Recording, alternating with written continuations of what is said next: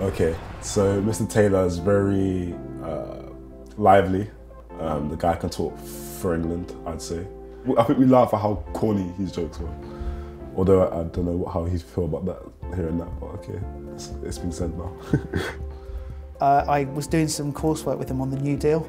He produced this this outstanding response, and I thought he's very good. And from then on, I really said to him, listen, if you work hard, you can get to Oxford if that's what you want to do.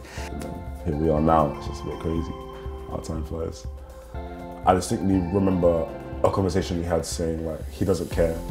If you're black, if you're white, if you're purple, if you're poor, if you're rich. Like if you are good enough and if you can thrive in this place, he wants to get you in there. And he was actually really quite shy to start with. It was a bit weird because he would like 1 week tell me to read out like a history and I would like stammer through it in front of the class, which is so like embarrassing. Then the next week he'd ask me to do it again. Increasingly you'd sort of brought him in and teased him in a bit, and he would then volunteer answers, and increasingly then began to volunteer first answers. But yeah, he's very much has given me that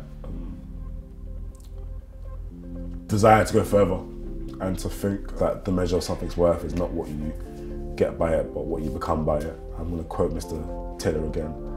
When he does say something, although it might not appear like students may have responded as he'd like, I think it does stick in there.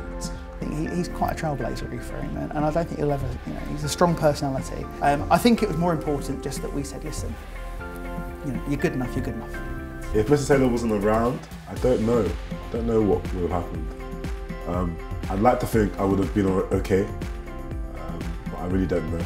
But it was really nice to have been nominated, and to have been nominated by Ephraim in particular was fantastic, because he is, he's a considered opinion, and I like that. And also the fact that he was just such, a force for good, as I said.